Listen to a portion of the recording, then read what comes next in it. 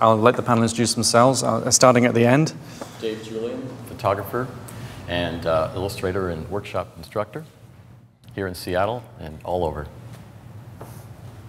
Justin Staley, I'm the Senior Product Manager for Fujifilm for the X Series cameras. Brian Smith, I'm a celebrity portrait photographer out of Miami. Matt Fraser, I'm the National Training Manager for Panasonic. I'm Mark Weir, I'm the Senior Technical Manager for Sony's Digital Imaging Group. So what we're doing today is we're going to talk about the recent trend, I suppose the recent development of a product segment which wasn't necessarily there before, which is increasingly compact cameras, small cameras, fixed and interchangeable lens cameras with bigger and bigger sensors. So we're seeing the development of the sensor size as a differentiator for the first time. So we're going to talk that through both from the perspective of the manufacturers, how do you make that possible and why, and also from photographers, what makes it a valuable thing for a camera to have, compact form factor and a big sensor. So I suppose the first thing I'll do is ask the manufacturers, starting with you, Matt. Traditionally speaking, what are the challenges of making a small, pocketable but high quality camera? That's a big question. It's a very big question. So we got an hour, right? Okay. Obviously, building a high-quality compact camera's primary limitation is going to be sensor size. I mean, as the sensor gets bigger, the optics have to get bigger. If the optics have to get bigger, the camera has to get bigger. So the challenge ultimately came down to finding an equilibrium where we could fit a larger sensor camera and then have the technology advance enough in optics design to allow us to be able to reduce optic sizes, to allow them to now be partnered with those larger sensors. It's probably the easiest answer I could give you. So Mark, I know you and I were talking about lens design, specifically around the requirements for large sensor and also for video. Would you agree? Sure. Again, the part that is difficult for many to understand is the relationship between the size of the lens and the size of the image sensor. Lens technology is advancing quite a bit, but nonetheless, if the optical circle is going to cover a full-frame image sensor, the lens itself is going to be fairly large. So if the lens is large, there are limitations to the size of the camera as well. But even so, what we've seen in the industry just over the last year or two in terms of getting larger sensors into smaller cameras is really quite revolutionary. I don't think anyone would have ever expected very large sensors in very small cameras that we see today. Full-frame cameras that can fit in a jacket pocket, for instance, would have been impossible 2 or 3 years ago. So what are the key, I mean, let's take the full-frame camera, let's take the A7, Alpha 7 series as an example. I mean, what were the key technological breakthroughs which had to happen before you could create that kind of product? Well, much of it is in mechanical miniaturization. Needless to say, mirrorless design is an essential ingredient of being able to make a camera body this small with a full-frame image sensor, because if you're going to put a mirror box in front of the image sensor, it's certainly going to significantly increase the size of the camera. So that's the difference with the DSLR, right? There's a mirror, there's a prism. Sure. But these are all mirrorless cameras. In fact, there's no mirror, there's no prism, so it makes everything smaller. Yeah, and with a full-frame camera with a moving mirror, the mirror is larger, the prism is larger, everything gets larger. And with mirrorless design, we can move back to the days of 35mm film rangefinder cameras, where it was not unusual to find cameras that were really quite small. Mm-hmm. It's only with moving mirror SLRs that we find full-frame image sensors causing the camera to be very, very large. We started the journey pretty much with the RX1. This camera, it was very, very difficult for people to understand that it had a full-frame image sensor inside because the lens wasn't removable to see it. And it's not that much bigger than the compacts, than the Zoom compact. Yeah, and obviously the lens design was a real challenge with this camera to keep the lens and the camera body size very, very small. But then we followed that up with the Alpha 7 series first last year and then the A7S earlier this summer. But again, the idea is to provide the photographer with all of the advantages that larger image sensors bring without necessarily taking up the bulk of cameras that offered that in the past. So Justin, let's talk about Fujifilm for a second in the X series. I mean, this is, I think I'm right in saying this is at least, if not the newest, one of the very newest lens lineups in the industry.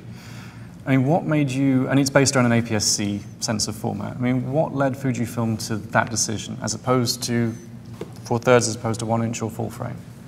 I think it really was finding a balance point. I mean, we're talking about lens size, body size. All those things are so tied together that I think in thinking about the future of the system, the way the camera works, the size of the camera, that APS-C size format for us seemed like a perfect spot. And going larger with the sensor, forcing larger lenses, forcing a larger body, it kind of became, well, where's the magic spot?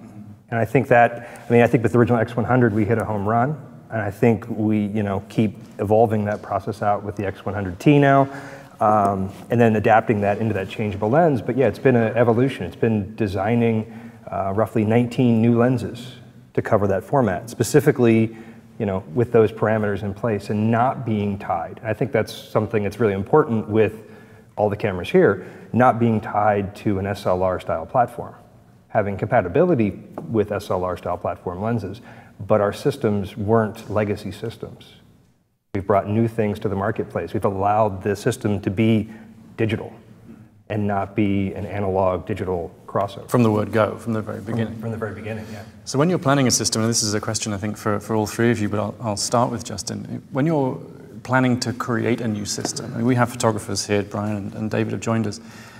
What kind of questions do you ask them? I mean, how do you figure out what you should do? I mean, you must go to photographers and say, what do you want? Sorry, Matt, I'll start with you.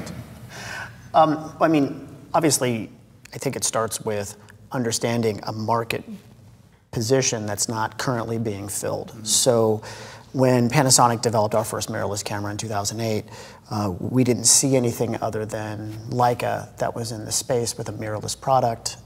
Certainly not something that was cost effective for the average consumer to be able to buy. So you start with an idea of, this market niche needs to be filled potentially. And then you start to ask photographers, well, what would happen if we remove the mirror box? What would your experience be with the product? How is that going to affect your ability to shoot? And as they start to think about it, they realize, well, it doesn't really help me a whole lot to have it in place. It just sort of is a legacy from film and the need to be able to see through the lens. That was sort of the first step, is just asking, if we remove this, is this going to negatively impact your photography? What we found is that really, other than sports photography, most photographers didn't really need that ability to have through the lens viewing. So once you start looking at it that way, you then have to sort of balance out what your design goal is. The design goal just to be another SLR replacement? And is your SLR replacement camera providing enough benefit to allow somebody to maybe want to switch from using SLR into your system? We decided on the Micro Four Thirds standard because we know we could make the lenses substantially smaller and provide a much smaller kit, not just a smaller body. So by using the Micro Four Thirds sensor, you then begin to ask photographers, well, how much are you going to miss shooting at ISO 6400 and having low noise? And a lot of photographers tell us, well, I don't usually shoot much above ISO 1600, let alone 32 or 64. So you sort of narrow down the field to where you get a product, and this is all very basic, and these guys are probably rolling their eyes right now in the back of their head saying, yeah, this is basic stuff. But the truth is that if you can address a problem, which is camera size and camera complexity, and then ask enough people, if we do these things, will you buy the product? Chances are they're going to buy what you're producing. I'm sorry, I cut you off earlier. How do you synthesize the demand from photographers into the X series? It's, to me, a very sort of tricky process. And to me, one of our focuses has always been Kaizen, has been the constant evolution of product. And so I should explain that. So that's a Japanese term which refers to constant good improvement. Yes, yeah. So it's constantly changing, constantly evolving, getting feedback from our customer base. What do you want? What do you need? What would help you do your job better? And looking for ways that we implement that into our cameras to give those services, those features. But it's always a delicate balancing act. It's finding features that are really useful and really meaningful to photographers, and keeping to our core brand ideas and our core concepts of where we stand as a company, and our history and our lineage and where we've been, and focusing on manual controls. And that's something that us as a brand has really, really pulled in there and used, that there's something comforting. We hear from photographers all the time about how much they love these cameras and that they have soul. And the ability to look at the top of a camera, see your f-stop, see your shutter speed, see your ISO, because they're on mechanical dials. So it's taking some of those kind of pieces and then implementing digital sort of technology underneath it to give the best of both worlds, so to speak. So David, I mean, you and I have talked about the kind of photography you do, travel photography, specifically. I mean, what is the most important thing or things for you in a camera, in a travel camera? Intuitive speed of use. And I hear from a lot of my students that the thing that engages them with a camera, if it's their first camera or their fourth camera, is how quickly they can intuitively get past the technology and go into the creativity. I think that's it. And Brian, would you agree with that? Yeah, I think speed of use, I think a lot of it's getting familiar with the camera. I think, to me, really, in the essence, it's a lens and a sensor. So all the box that's been around it traditionally, getting it in a small compact size where, being able to work with a great full-frame sensor in a small package and not having the weight that we used to have gives me everything that I'm always looking for. So you mentioned weight, but as well as weight, there's also, I mean, the size of a camera is about more than just the weight. People react very differently to a really big camera than a small one. Now, the great thing about shooting with a small camera is you can be on the street doing portraits and people don't take you as a pro and they react to it differently. So I think there's a lot to be said to smaller, discrete cameras and being able to work very quietly without being noticed. So up to now, I mean, we're talking now about a new generation of cameras with 1-inch sensors and up. Before that point, I mean, what were the compromises for you, starting with Brian, and what were the compromises for you when it came to going out with a discrete, small, compact camera? Well, to me, the real big difference is, when the first APS size sensors came out, I would shoot with those a lot. The original NEX5, when it came out, I shot with that on the street all the time. But other times it's like if I wanted to use my traditional lenses and have a full frame sensor, I would take the bigger DSLR. Now there's really no compromise to be able to shoot full frame the way that I want to and work very light and small. I tend to use this not just when I'm traveling. I still take my DSLRs when I go on commercial shoots, but typically the A99 only comes out if there's some particular need for it, and this is what I shoot with all the time. What do you have there? This is the A7R, so it's kind of remarkable that this small camera has more resolution than the medium format digital back I had when I switched over. So things are changing very nicely. Well, in the last panel segment, we were just talking about the speed of technological advance and resolution and processing power. So David, when you go traveling, what do you shoot with? What do you take? Well, most recently I was traveling in Alaska, and I was taking some full-frame DSLRs and a variety of lenses. And because it was a workshop, I also wanted to bring some compact cameras, and you were kind enough to lend me a wonderful one. And I'll tell you, I loved the freedom and speed at which I could capture things, and not always up here, often down here. I'm a big lover of the tilting LCD because it gives me a lot of flexibility on where my body is, where the subject is, what I don't want to get too close to. So for me, creative flexibility, and the more they come out with features for these, the more attracted I am to that genre. So we lent you a Canon, for the benefit of the audience, we lent you a Canon G1X II, Right. Yeah. which is the second generation of Canon's almost APS-C, but not quite, fixed lens compact. I mean, what was the difference for you between using a camera like that and what you've been used to before? For me, instantly I found the picture quality amazing on that camera. I also loved having twin dials on the front of that lens and being able to control aperture, speed, and a number of other things I could program into it. So I quickly learned the camera. It was very intuitive to learn, and I was able to capture the images I wanted without much difficulty on a brand new camera to me. So, yeah. So let's talk, we talked a little bit initially about the technology behind what we're calling this new generation of cameras, small form factor, big sensors. And we touched on optical design, but Mark, what are over the past few years, what are the big developments in optics that have really made these things possible? Well, I think that there's two different parts. One is the development of the lens technology necessary for mirrorless cameras. And a lot of this has to do with the bridging from still photography to video. SLR, conventional, traditional SLR lens design is based around phase detect autofocus, which SLRs have been built with for nearly 30 years.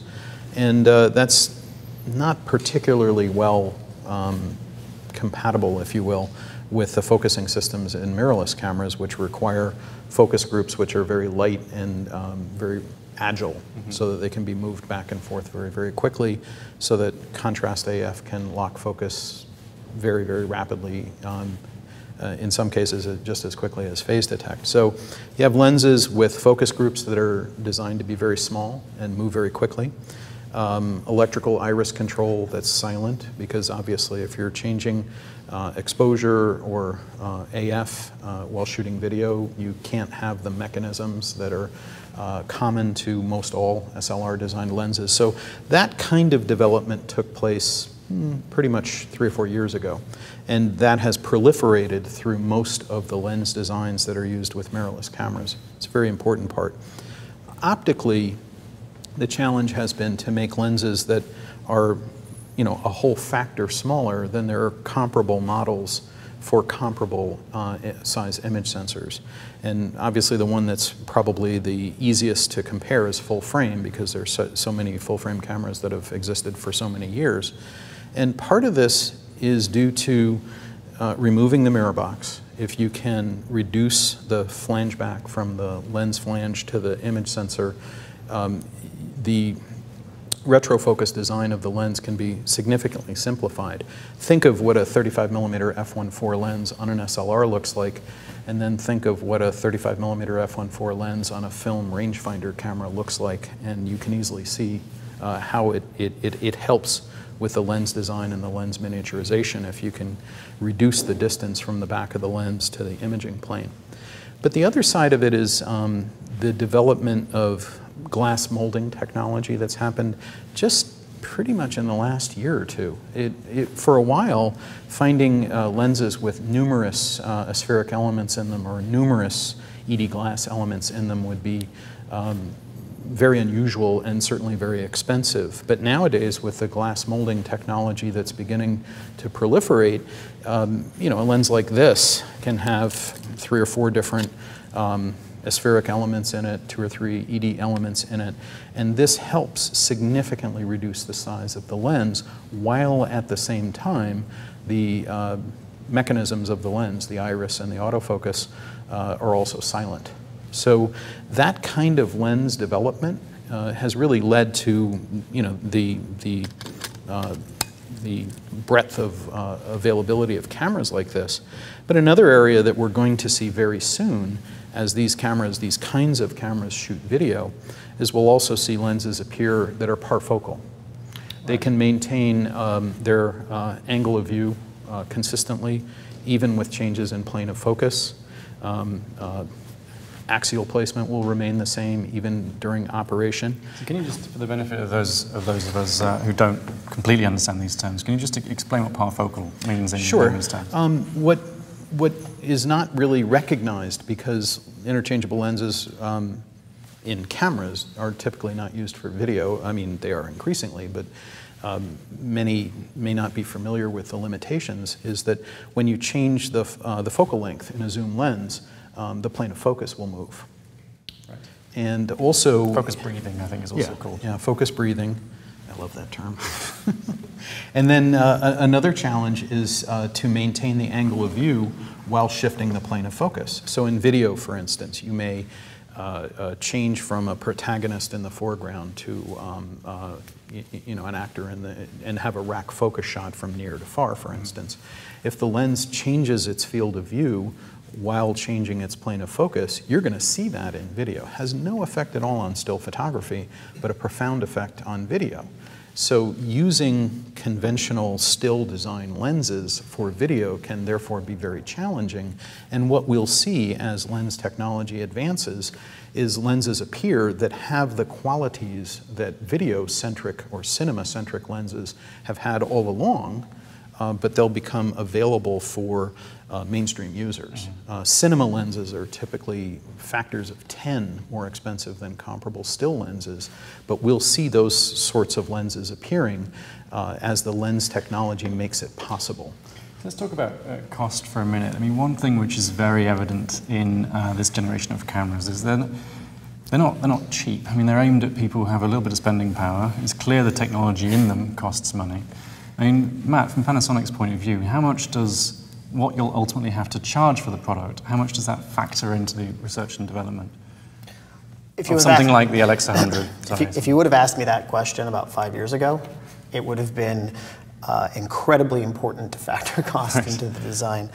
The cell phone has really obliterated much of the entry level of the marketplace. So now it's just a question of, can we build a product that photo enthusiasts will be passionate about and want to shoot with, and build it the best way we can first, and make certain that we can hit our design goals. So in the case of a camera like an LX100, would we have brought this to market at $2,000?